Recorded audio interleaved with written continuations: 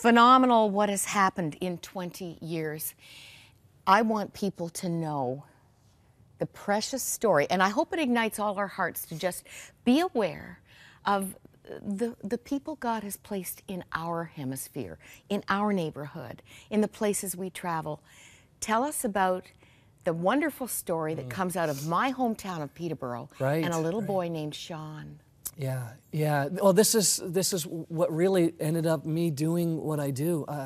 I was 19 years of age. I went off to Bible college in search of my destiny, right? I mean, I was like most 19-year-olds. What is the question, why am I here? What is my life about? And I just knew that I had a purpose. I just wanted to believe that, but I didn't know what it was. I knew I was always comfortable around kids, and I just didn't know. So I'm in Bible college, not doing very well, I might add. I wasn't very academic. I didn't want to even be in class. In between classes, after classes, I would go downtown and I would volunteer in this drop-in center. I loved it. These kids would be coming after school. I'd organize some games, and it was exactly where I wanted to be. Unfortunately, not in class, but that's where I wanted to be. One day, a few weeks into doing this, this little boy came into this drop-in center, and it was the most interesting thing because he just commanded this presence. He had the scowl on his face. When the door burst open, he was just standing there. And it's like the whole drop-in center turned to look at this boy who just entered in. And, you know, his hair was all disheveled. He had this jet black hair. His face hadn't been washed, you could tell, in many, many days. He had this old kind of plastic, I call it pleather, a plastic kind of leather jacket. The elbows were rubbed out of it. His shoes, I remember, his laces were spewed out all over the place. The tongue was hanging out, holes in his shoes. And his hands in his pockets, and he had a scowl on his face. So I walked over to him. I said, "Hi, my name's Todd. What's yours?" He said, "Sean." I said, "Sean, would you like to come back? And we're playing some games in the back." And right away he said, "No, I don't want to go back." And he just kind of stood and watched. And as the days went on, he would show up. And eventually, bit by bit, he started participating with the games.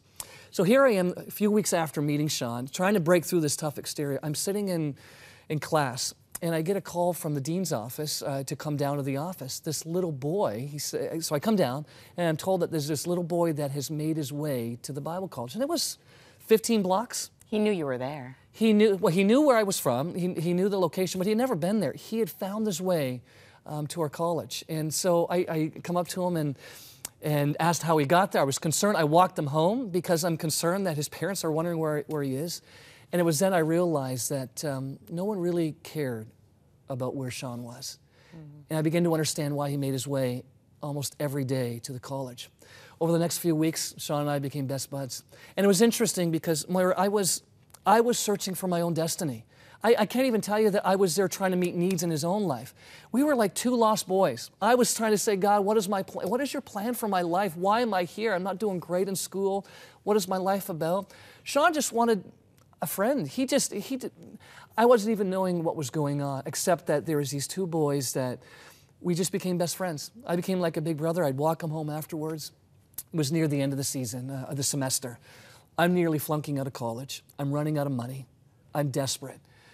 I'm walking, it's gotten late. We were playing basketball in the gym of the Bible college, and it's gotten late because I'm pretty caught up in my own thoughts, wondering what I'm going to do with my life.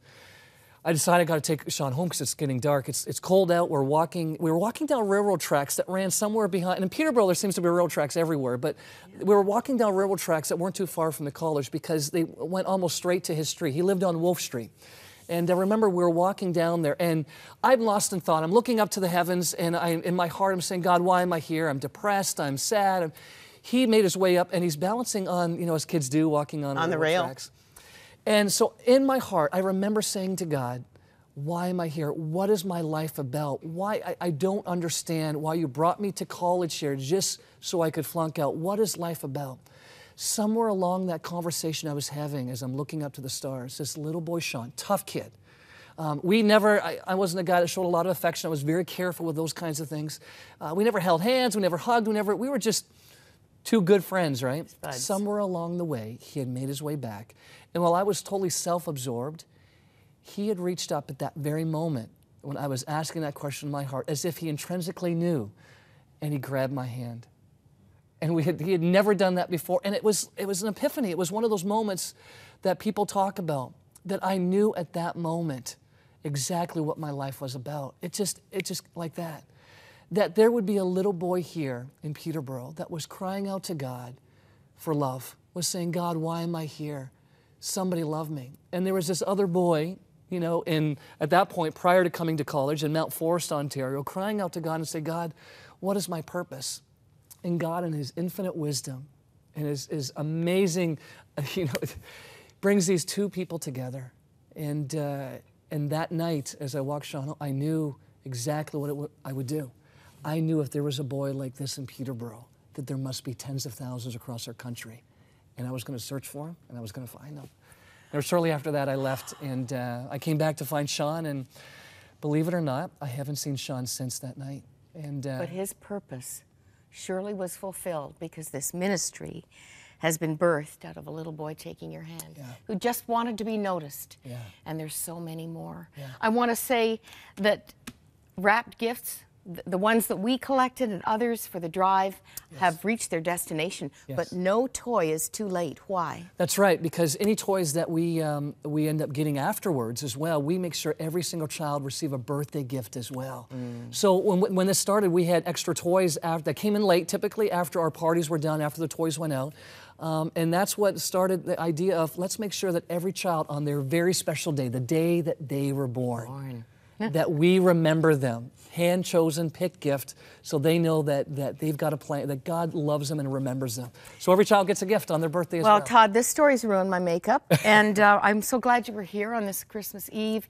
And if people want to find out more about City Kidz, where do they go? Well, the best thing to do is go to our website, citykids.ca, and you can find out everything you need to know about City Kidz, how you can be involved, and we're wanting to reach out to more cities across the country, and we're looking for opportunities right now, people who will say yes, to say, there's a need in my community, I want to start a City Kidz, how can I do that?